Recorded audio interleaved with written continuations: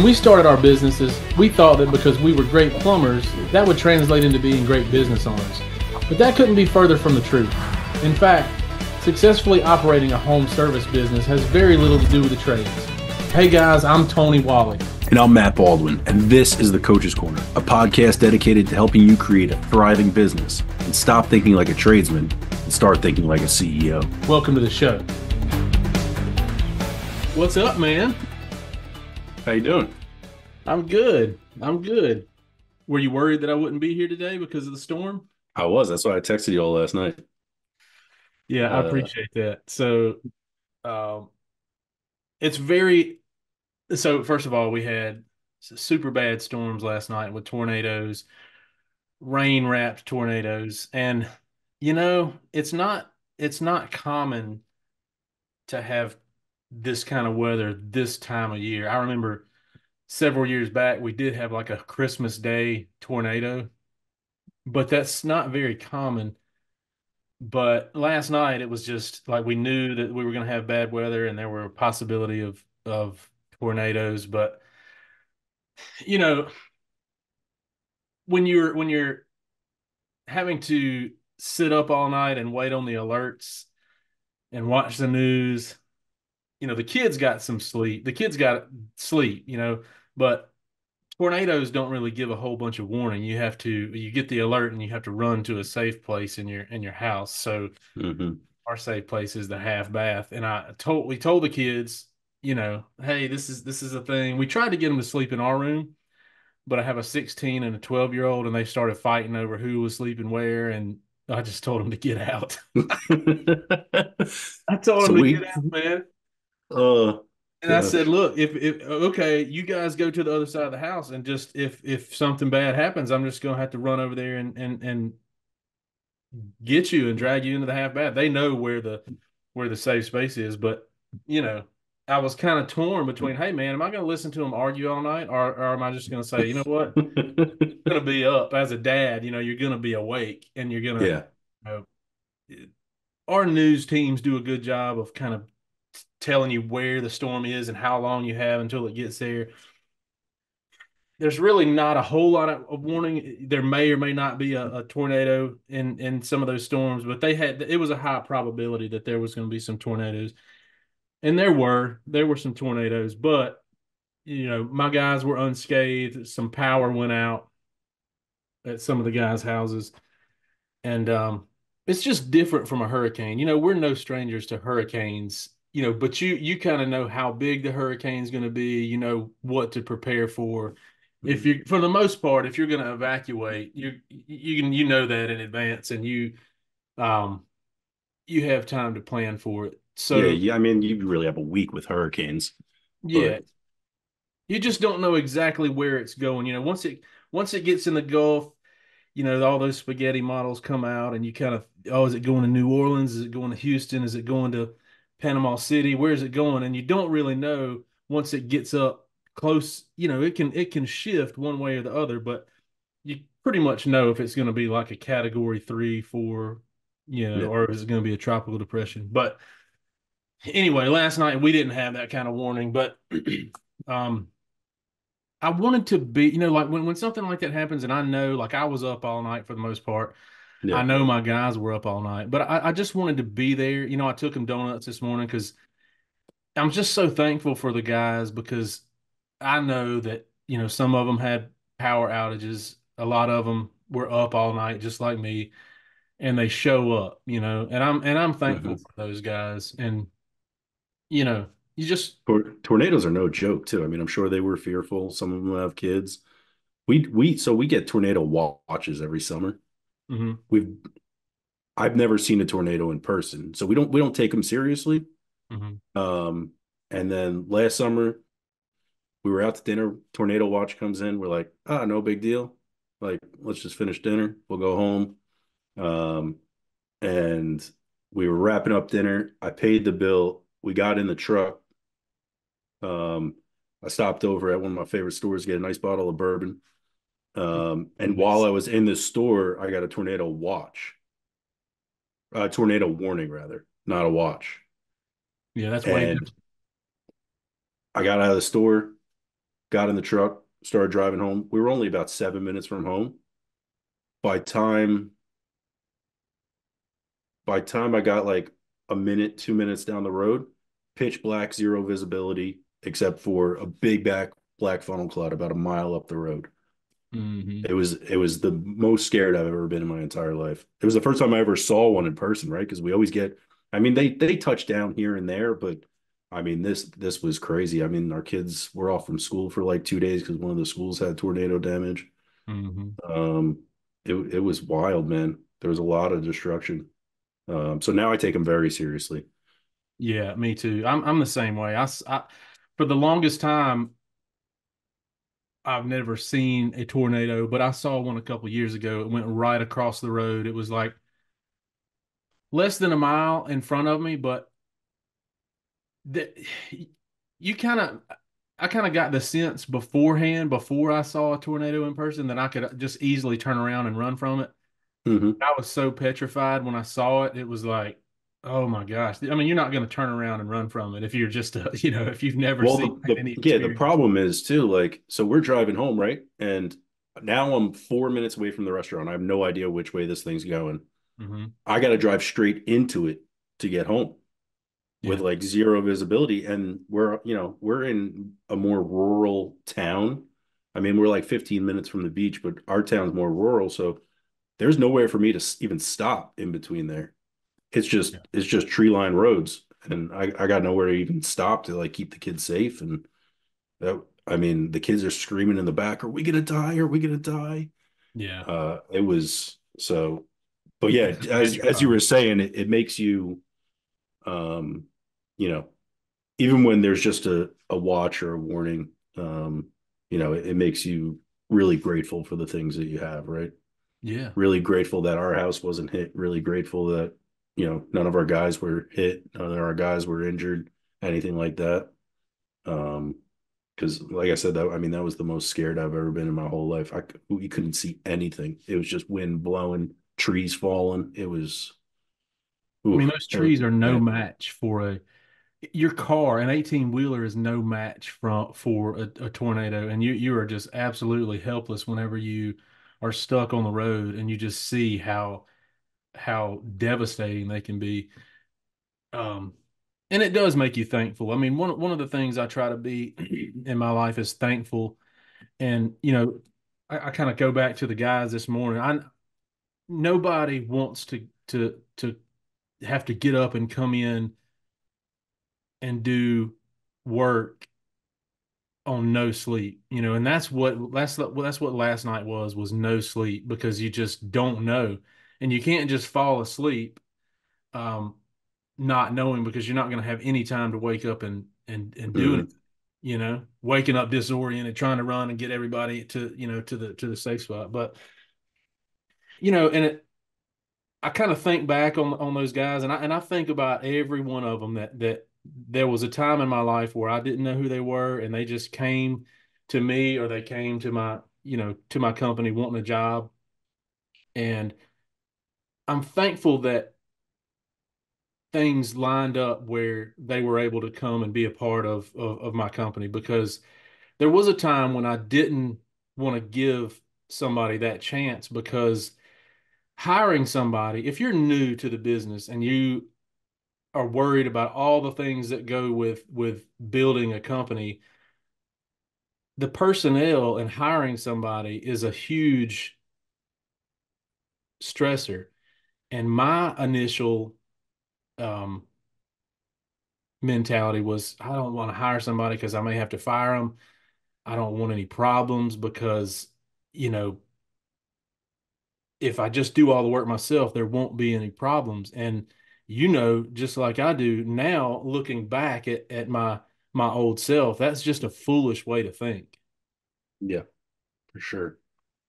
And there's actually two sides to that coin because it's like at first you're scared to hire people because you're going to fire them. You might have to fire them, right? And Mhm. then you finally get over that hump, right? I'm going to hire someone. You hire someone, then you hire a second guy, and then you got over that first hump of that. There's the other hump of being afraid to fire, right? So you Hmm. get it past that hump of hiring them. Now they start making this money, right?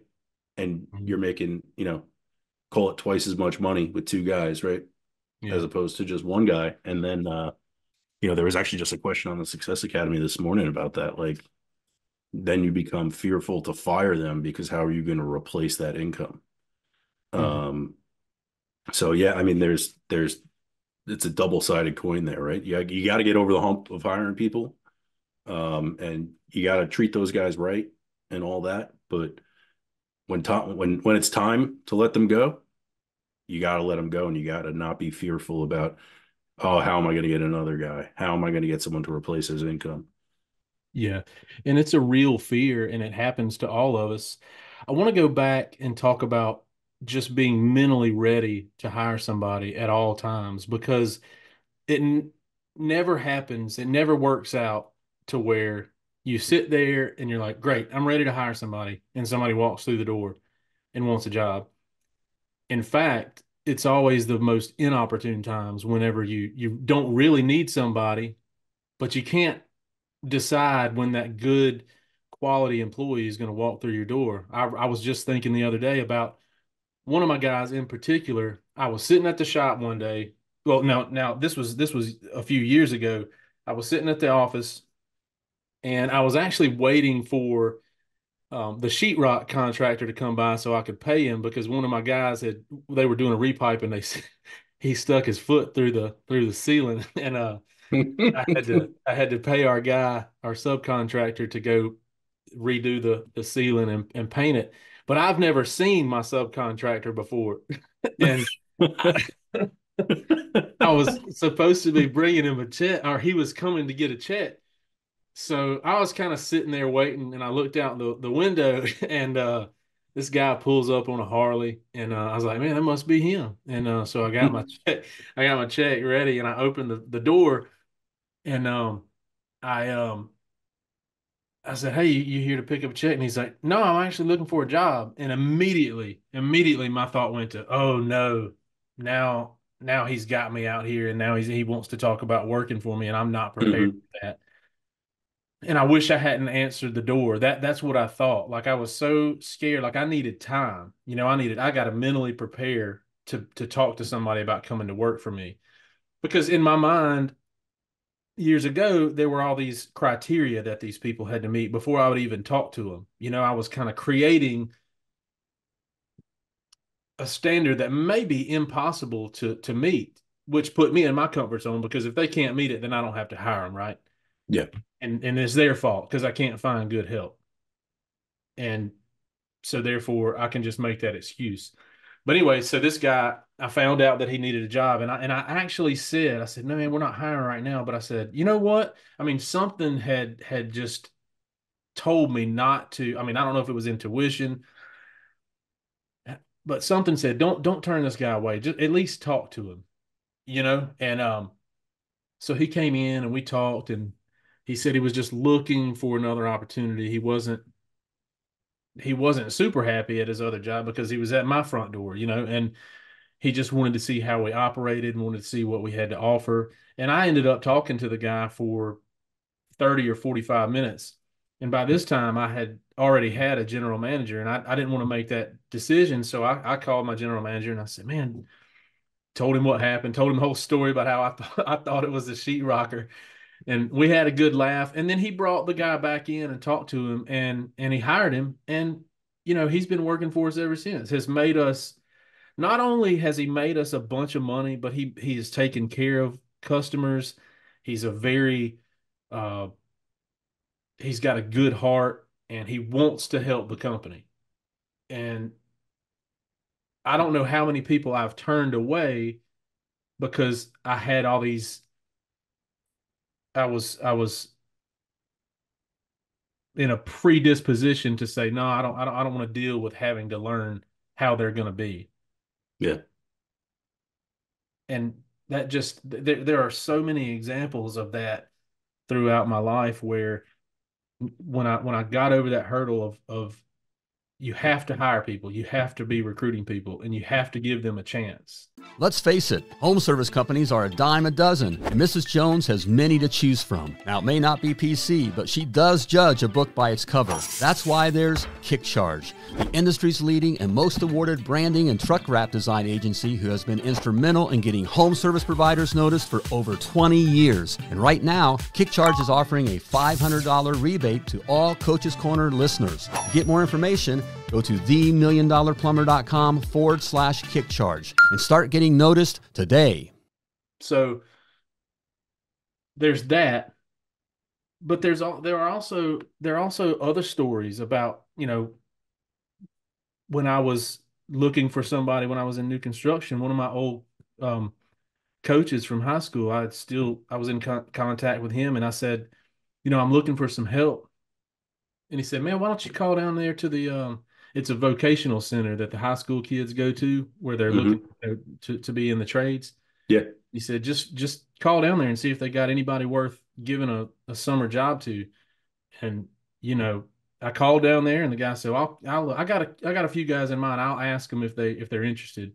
And one of them called, and man, he came in, and he was just a young kid, but you could see that he was mechanically inclined. He had no interest in going to college. He didn't know a whole lot about plumbing, but you could tell that he was a good person, that he wanted to learn. And he ended up staying with me for a few years, and he has since gone on, and I think he works, on a pipeline somewhere, making a bunch of money, doing a bunch of traveling. You know, do you have situations like that where if you think back when you first started out, it is overwhelming, right? To realize that you're going to be responsible for these people when you say, yeah, come on, let's give it a shot. Yeah. I mean, so when I first started out, um, my little cousin was my helper. So I started out with one employee, but he wasn't out there doing work. So then it came time where it was like, hey man, we were doing new construction and we were doing service, residential service, and we were doing heating, and we were doing everything, right? We were doing remodels.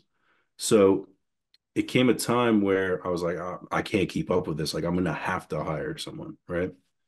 And it's really important not to not listen to people, but know who to listen to. Um, because when it came time to hire people, I start talking to my other people who have, been in business or own businesses or stuff like that. And some people are like, yeah, so one person told me I had two candidates for the one job, and I was trying to pick between the two of them. And then one person told me, well, why don't you just hire both of them? Like you got all this work, you can't get to it, blah, blah, blah. Why don't you just hire both of them?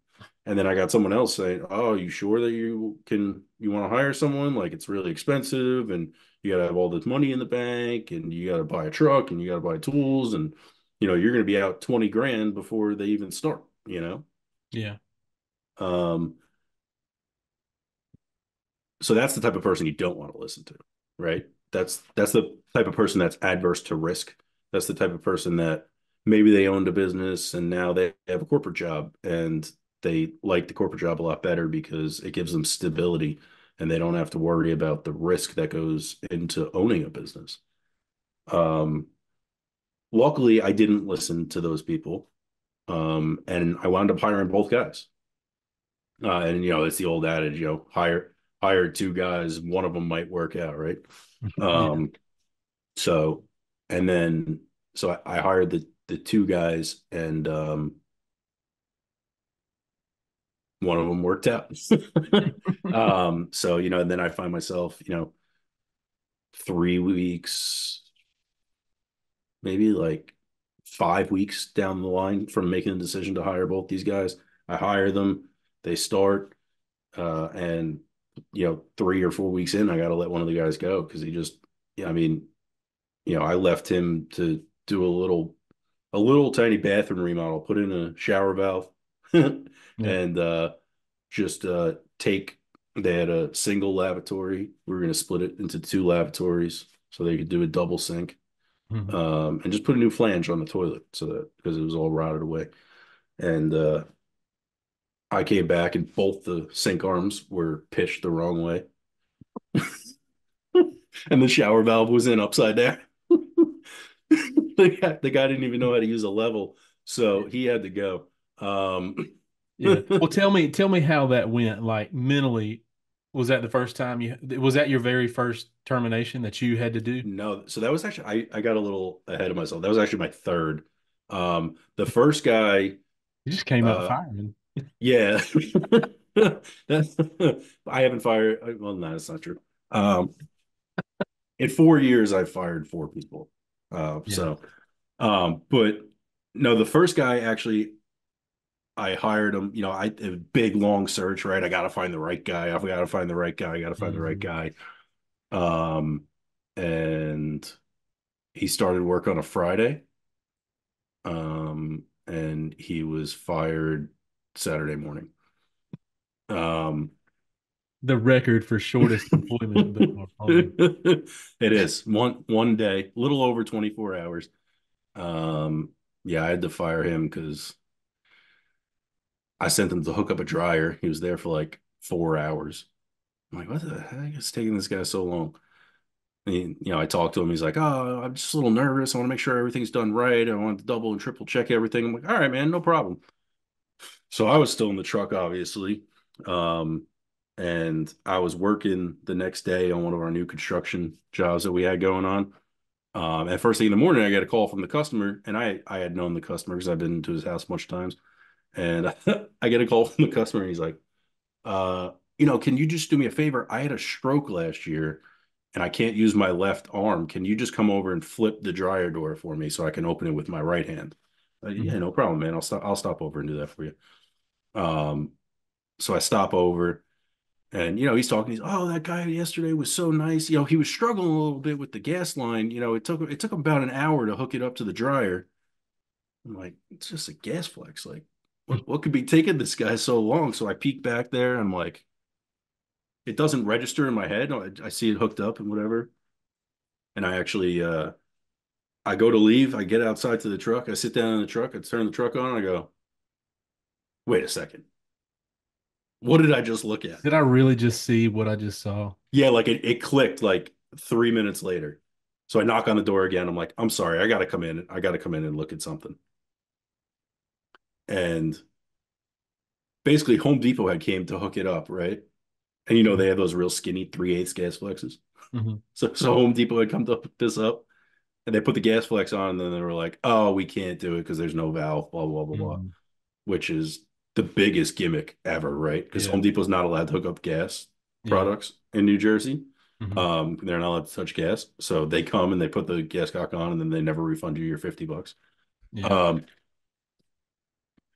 anyway, he couldn't get the 3/8 gas flex adapter off, he told me. It was on too tight, which I grabbed a pair of little baby channel locks and got it off myself. Um, so he took a 1/2 inch black coupling, wrapped the flare end of the gas flex with Teflon tape, and rammed that 1/2 inch black coupling onto that, and then hooked up our gas flex to it. Mm. Yeah. I Yeah. literally took it off, and it was going like this in my hands, Yeah. wobbling. So yeah, he had to go. And then the second guy just had no idea what he was doing. But so right, so that's what leads me to that start seeking advice before I hire someone again, right? Like the first two Mhm. really didn't work out. Like Yeah. And there was um some anxiety there, right? Like talk about what it was like mentally to have to say, now I got to go to this guy and tell him, man, you weren't all that you promised you were going to be. I'm paraphrasing, but yeah, no. So my that was my third time I fired someone. The first time was just like an instant, um, like he's got to go, right? Like yeah, he put someone's life in danger. He's yeah, got to go. yeah. The second one was a little tougher, but the third one was someone that I had known for probably like 3 years. Hmm. So that one, I didn't get much sleep the night before. I didn't want to have to fire him. Yeah. Um, and just like, even like sending that text, right? Like meet me at my house in the morning, not at the shop, right? Like, Hmm. um, I'm a big fan of fire someone on a Thursday or a Friday, not Yeah. in the middle of the week. Give them the weekend, cool their head, figure out what their next plan is. And I really liked him. He told me he was a technician, right? Hmm. And then he didn't even know how to read a level, and he put a shower valve in upside down. So it's like, um, but I liked him so much that I actually got him his next job. I liked him as a person just fine.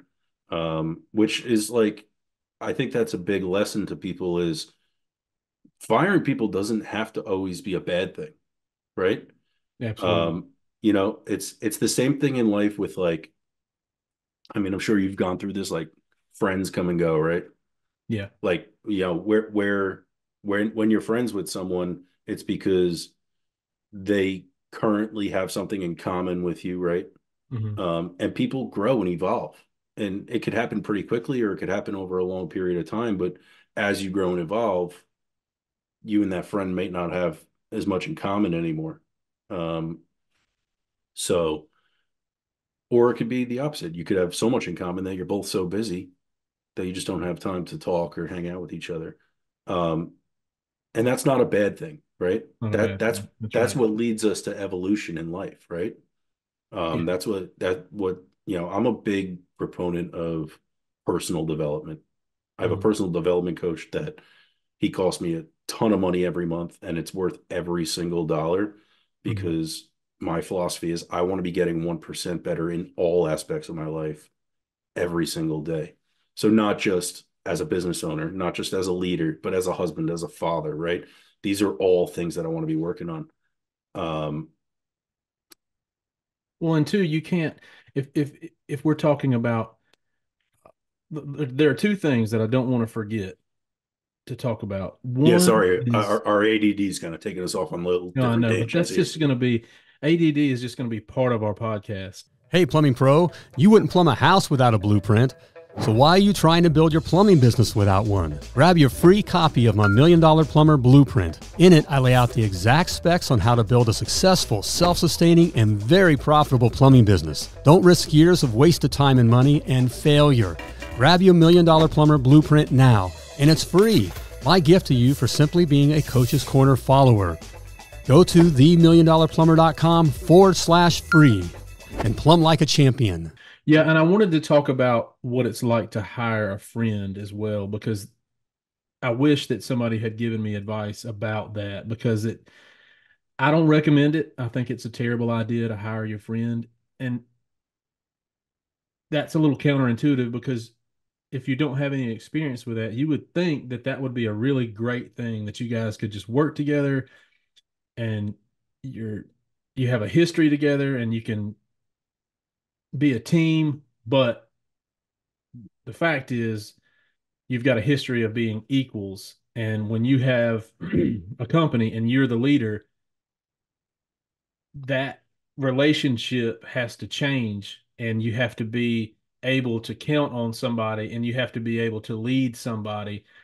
And from my experience, I mean, I've had some bad experiences. One in particular that I hired a friend and it just got at first it was great because we didn't have any roadblocks, we didn't have any things that we had to talk about, any issues. But as soon as the issues started coming up, tardiness, uh, whatever, there are all kind of issues that come up. But when it's a friend that you have to go to and say, you know, odds are that you're not going to be taken seriously because, you know, you're who do you think you are, man? We're friends. Mhm. And it was one of the hardest firing I've had to do because when you have to terminate somebody that you're friends with, all those personal feelings come into play. And I've not since hired a friend. after that because it really put a strain on our relationship. We stopped being friends for a little while, and we got over it eventually. But I just think it's something to avoid. Just start fresh with somebody that is that you can just have a work relationship with, and you will become friends with them, no doubt, because the culture in your company, um, you can't help but become friendly with someone and Well, be yeah, work I friends. think that's an important distinction is become friendly with them Mhm. versus become friends with them. Because that's Yeah, another caveat, and we could spend a whole episode on that. But maybe we'll do that on our next episode. yeah, The how to draw those lines of I'm a leader, I'm the CEO. I think that you can. It's fine. You could be pretty good friends with your managers, and I know you and Rusty are pretty close, right? hmm, And me and Dylan are pretty close, but like the culture should be structured so that they don't view you as a friend. Um, you know, to that point, like the guys all did they all did a Secret Santa this year. I didn't even know about it until after it happened. So it's very clear that like I'm not your friend, right? I am yeah. your boss. Well, you get in Sorry, the I didn't way mean to. too. I didn't mean to interrupt you. I think No, that's an no, yeah. important distinction to make. That we don't want to be friends with them. We could be friendly with them. Well, it gets complicated, especially when you bring in a general manager. But if we're just talking about the early stages of business, which is that that's what we're kind of talking about here. And if you take the general manager position out of it, it's really hard not to become friends because you're in the truck all the time and you're around them a lot because if you haven't gotten yourself out of the truck, you spend more time with them and it just makes it that more difficult. But you have to make that distinction. And even prior to that, you have to pull the trigger and hire somebody. You're not going to be able to do it alone. There is good help out there. So one of my points that I wanted to bring into the light is that everybody goes through that. Excuse me. Everybody has that anxiety about hiring somebody, but just don't let it stop you. You got to hire somebody. And there are Yeah. good people out there. Are you going to have some bad apples? Yes, absolutely. And you need to Yes. be you need to be working on becoming mentally strong enough to accept the fact that absolutely you're going to have to fire somebody. But don't let that ruin what could be a great thing with a good employee because there are good employees out there. Is good help hard to find? I mean, it can be, but it's not impossible. Anything worth doing is going to be hard. And it is worth going through the anxiety and the tribulations because you owe that to your company. You're trying to build something here. You're not trying Yeah. to work yourself into the ground. And Yeah. I mean, well, I could tell you some funny stories about hiring the wrong people. And Yeah. uh, I knew they were the wrong people, but my point is it happens. It happens to everybody. Yep. And the only way it's not going to happen to you is if you don't hire anybody, which is an even worse position to be in. Yeah. Then that's when you end up 60 years old, still in the truck, working on Saturdays, missing everything in your kids' lives. That's no way to go about life. There was an important thing that I just wanted to touch on quick too is be careful about hiring your current employees' friends. Yes. And Because why is that? I had that happen, and it was in a weird transition for us where we were going from two techs to three techs. I like to call it two and a half techs to three techs because I was getting out of the truck at that point, right? So I was like I consider myself a half a technician because I'd go to a job, I'd start it, and then I'd call one of them to come finish it because I had to go run and put out another fire. Um, Yeah. um, so I hired this guy in a weird transition for our company because that's another weird transition where like you said, when you're working side by side these guys, but when you're still in the truck, you are going to become more of friends than friendly, because you're in the trenches together. Um, so then when you go to get out of the truck and you have to shift into this new CEO role, right? Um, that'll show people's true colors. Whether or not they're going to roll with the punches and do what's best for the company, or they're going to be selfish and they're going to want to still be friends with you, right? Mm-hmm. Um, so yeah, I hired my now manager's one of his best friends for his whole life, and he just struggled to get with the system, right? From day Mm-hmm. one, the three options, I even like I was doing my yearly reviews, my quarterly reviews last week with my guys, and you know, everybody, for the quarter was at like, I want to say between 2.6 and three options per opportunity. Mm-hmm. Um, and then all the way down there on the bottom of the list, when I'm looking at the year view, he's down there with 1.2. Yeah. So he just struggled to get with the system, and that's going to happen when you hire people, right? Especially if you're hiring older guys. Older guys are going to struggle a little bit to get with the new three options: good, better, best. Adjusting to new pricing at a different place of work.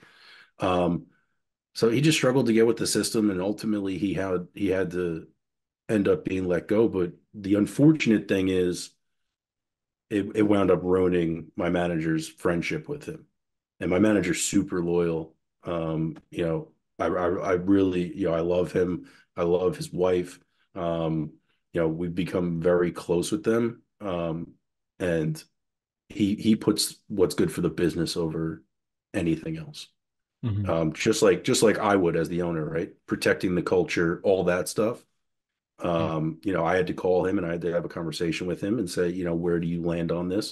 And he was like, he's got to go, man. He's got to go. So, um, but the unfortunate thing is it wound up ruining their friendship, just because he was my manager, and that was another thing that he struggled with, right? He got promoted to manager, and now he has to listen to his lifelong friend. You don't really know when you're hiring guys how things are going to work out, who's going to step up, who's going to show leadership abilities, and unfortunately, it was a hard lesson that I had to learn. Um, that you really got to be careful about who you hire, Yeah. especially so now we have a no friend policy. Friends can't even apply.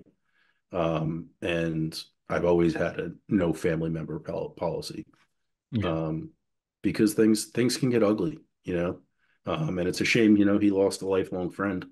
Um, but that was a lesson for, I think, for both of us, for him as well. If Yeah. he ever wants to go on and start his own business, which I hope he doesn't, because he's a great asset to our business. Um, but if he ever wants to, he now has that experience already. So Yeah.